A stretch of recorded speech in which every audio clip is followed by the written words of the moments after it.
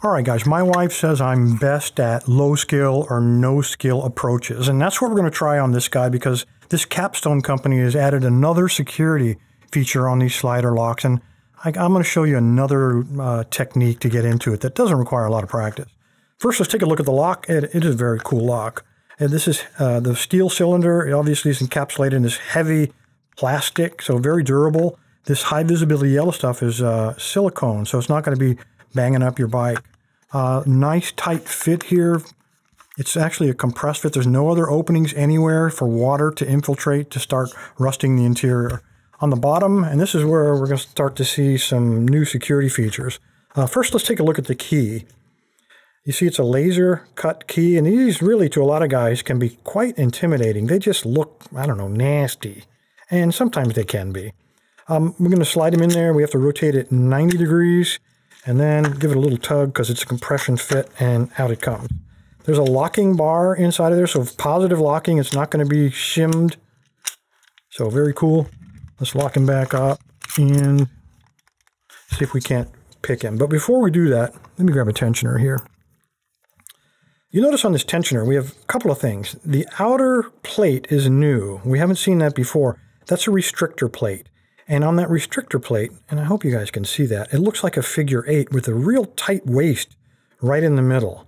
So the attack where we put the pick in and kind of roll everything in place, that restrictor is going to kind of prevent that. It's going to prevent us from sliding everything over. Also behind that restrictor plate, we have a shutter to keep all the debris and everything out. Now when I take the tensioner and I slide him in there and tension it, you notice he opens up on one side, but it pinches closed on the other side. So putting more pressure on those two little shutter doors is going to make it really hard to get any feel if we're going to try to single pin pick it. Luckily, we don't have to. I'm going to take the same pick. Now remember, there are sliders on both sides of this lock. So you're going to see me take the pick, doesn't matter which way, slide it in. I'm going to be attacking, just sliding in and out, moving everything randomly. When I feel a little bit of give, I'm going to try the other side and just alternate back and forth. So let's try that. All right, so light tension, no heavy tension, and no moderate tension because everything will bind up on you. So slide them in and just randomly start moving those sliders around. And you know you're headed in the right direction because you'll feel the core turn slightly every time one of those sliders finds its home.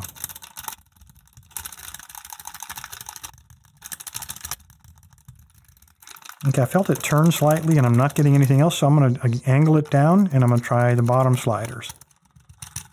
Again, I felt it turn very slightly there.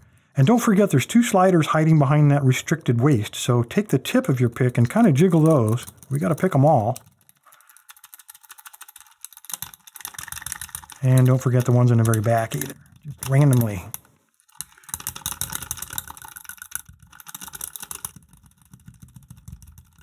Try the bottom again. Okay, I felt it turn again. Very slight turn. Let me try the top again.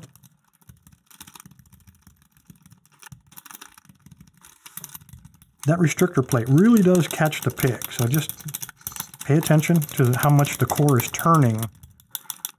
Now when it turns, don't put a lot of tension on it. I know the temptation is to try to force it, but if you do that, everything binds and then you're totally hosed.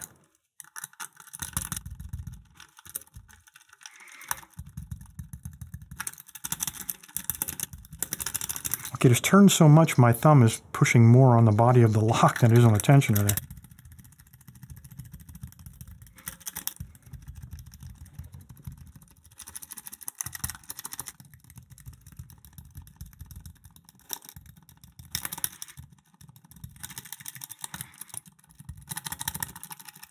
Check the ones right behind the waist on both sides. And I can definitely feel that shutter grabbing the pick as it approaches the bottom of the keyway. I felt it turn a little more just now. Try the other side.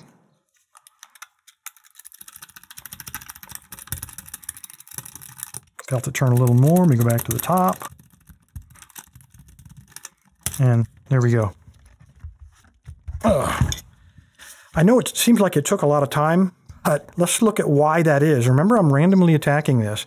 It's almost like raking a lock, except instead of a 4-pin or 5 or even a 6-pin lock, I'm probably looking at let's see here, 1, 2, 3, 4, 5, 6. I'm looking at 12 sliders, 6 on each side. So the randomness of it is still going to take a little time. The key is don't apply too much pressure. As soon as you do that, it's game over. You're not going to get an open. All right, guys, I know these are weird. I know these are a little bit intimidating, particularly to new pickers. Don't be intimidated by this, because when you see a lock with some kind of weird technology, it may be a lock that you haven't opened, but it's only because you haven't opened it yet. Figure out what the technique is, and you can get into it. Thanks, guys.